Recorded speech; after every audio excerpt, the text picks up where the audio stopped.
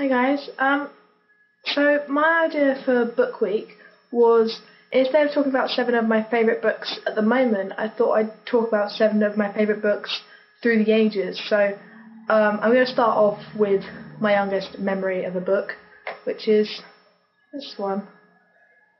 It's called Little Rabbit's Christmas, and it's all soft and squidgy, and it has a little handle. So you open it with a zip.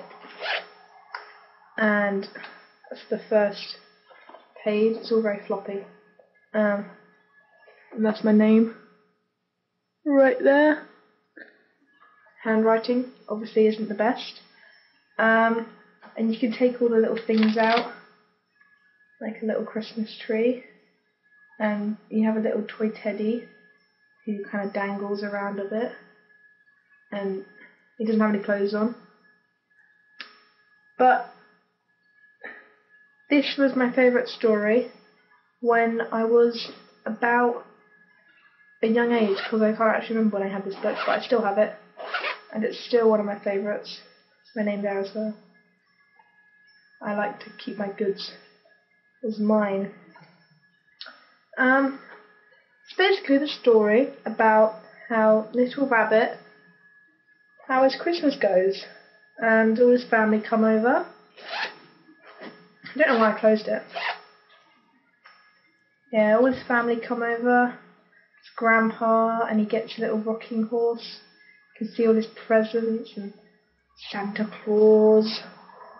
Yeah, so it's a pretty good book. Oh, he has some clothes as well. I just found them. He has. Oh, it all fell off. Oh, lummy.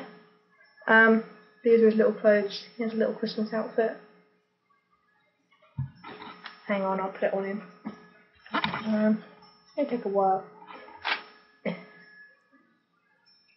remember this always taking me a really long time to do, because I couldn't put his clothes on.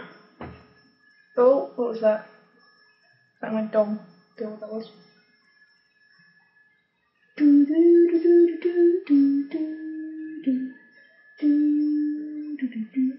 There he is. It's Santa. Look at him. Oh, he's not. Got his little PJs on. He's so cute. Yes, that's from his Christmas outfit. You can put him in all his little situations. Yeah, it's good. It's a good little book.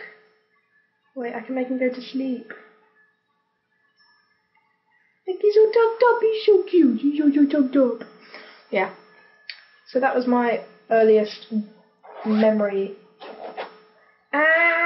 Of course. Little Rabbit's Christmas.